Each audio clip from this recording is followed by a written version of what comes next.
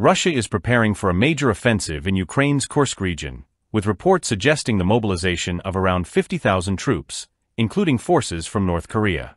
This buildup, confirmed by US and Ukrainian officials, could significantly change the course of the conflict, enabling Russia to fight on multiple fronts without weakening its efforts in eastern Ukraine. Kursk, located near the Ukrainian border, has become a focal point following a surprise Ukrainian incursion in August.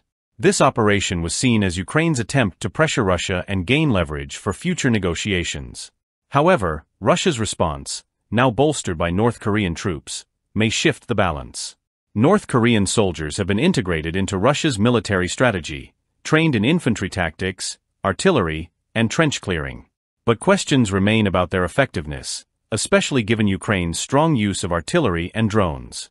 Ukraine's continued presence in Kursk has been crucial, preventing Russia from redeploying forces to other key areas within Ukraine. Ukrainian President Volodymyr Zelensky has highlighted the strategic importance of this, with General Alexander Syrsky confirming that 50,000 Russian soldiers are tied up in Kursk, forces that would otherwise reinforce Russian positions in the Donbass. The US and its allies are watching closely. Recent intelligence suggests Russia has been able to concentrate forces in Kursk without draining troops from the Eastern Front. This development raises concerns about Ukraine's ability to hold its ground and contain Russia's advances. Meanwhile, the involvement of North Korean forces marks a new phase in the war.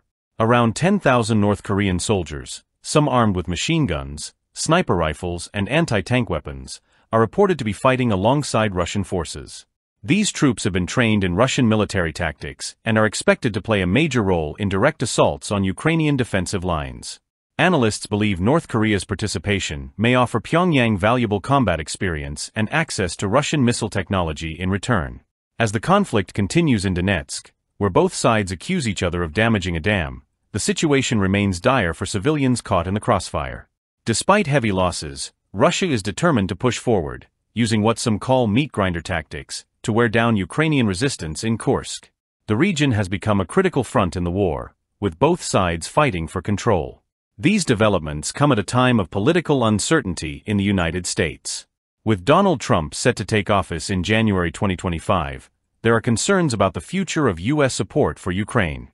While Trump has indicated a desire to end the war quickly, it remains unclear how his administration will approach the conflict. Some worry that a shift toward a more conciliatory stance with Russia could alter the course of the war. For Ukraine, the stakes are high.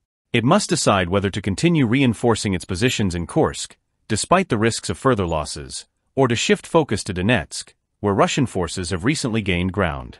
Some military analysts suggest that withdrawing from Kursk may be the more strategic option. As Russia's offensive continues and political tensions rise, the outcome of the battle for Kursk could have a profound impact on the future of the war. The region may not only shape the military tactics on the ground, but could also influence the broader geopolitical landscape in the coming months.